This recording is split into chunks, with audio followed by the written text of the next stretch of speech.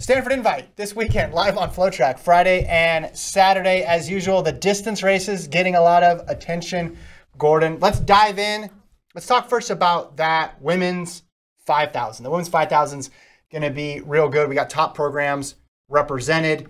Hilda Olamomoy is going to be there, fresh off a really impressive showing at the NCAA Indoor Championships. Taylor Rowe is on the entry list as well. So is Kaylee McCabe. You've been following this meet a bunch of years.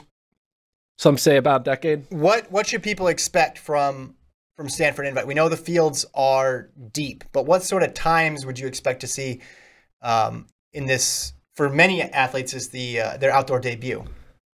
Are you asking me specifically about the women's 5K or overall? Women, well, overall, just how is this meet viewed? And then, yeah, if you get into what sort of times you think we can expect from the women's 5. So a lot of times we view the meet as like, ooh, we're going to see some hot action. Mm-hmm. And when we're trying to promote people to watch it live on FloTrack, we tell everyone's going to break the collegiate record. They're going to run world records. It's going to be the greatest thing you've ever seen.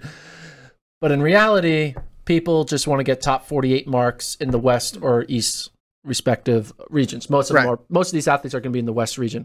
So looking at typical, like last year's Stanford Invite, you know, Kai Robinson ran 13:23, which is pretty impressive for a 5K. Yeah. On the women's side, the fastest Stanford Invite time was in like 15:40s, I believe. Mm-hmm. So what happens is there are going to be some people who are like, just get a top 48 mark. Mm-hmm. You may get a select few who are like, screw it. Go for it. Let's see what happens. This is my chance. And then, but most people, some of the top athletes are going to pull a, you know, what Cheserek did a few years ago where, hey, just run within your control, save it for June. Yeah. But you never know what people are going to do. We know that the typical times where people are going to run fast is either Stanford, yeah, Brian Clay, which is in 2 weeks, and then Peyton Jordan. Mm-hmm. So one of those three, you're likely to get your fast one. It's just a matter of which one is it going to be. It's like a shuffling. It's like 3-card Monte. Yeah. A fast time. Stanford, Brian Clay, Peyton Jordan. Follow the queen. Where's the queen? Yeah.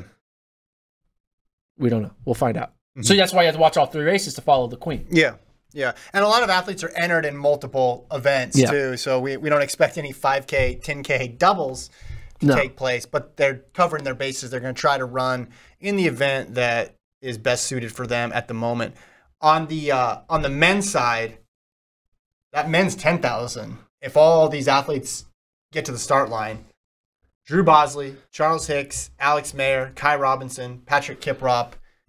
I mean, it's basically NCAA cross country without Nico. Yeah, it goes even deeper than that if you dig into the start list, but those are just some of the headliners. Bosley, second in the 3K, third in the 5K indoors, third in cross. Hicks, the cross-country champion. Mayer, All-American, of course. Kiprop made the indoor meet. Kai Robinson, you mentioned, defending Stanford Invite champion in the 5. He's in the 10. So the potential is there for a fast time to take place. And we've already seen Bosley run a 5 this year. So he's ready to race. We know that for sure. Yeah, and he ran 13:37. Then he said on Strava, like, he feels like he can do that pace back-to-back. Which is, what is that? Okay. That'd be 27:14, Gordon. Yeah. So he thinks he can run 27:14.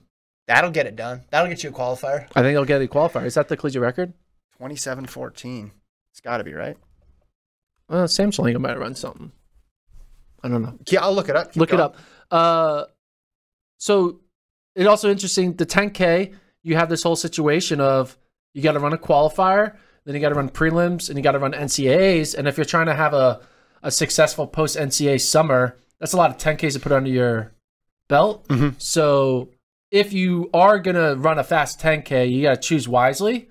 You either decide, is this a year I try to run a fast 10K, or is this a year I don't? And some athletes are like, no, this is a want to finish as high as I can at NCAAs year, or is this I want to chase a fast PB? Because also, got to remember, some of these athletes want to try to get that world standard. The world standard is a lot harder this year than previous years.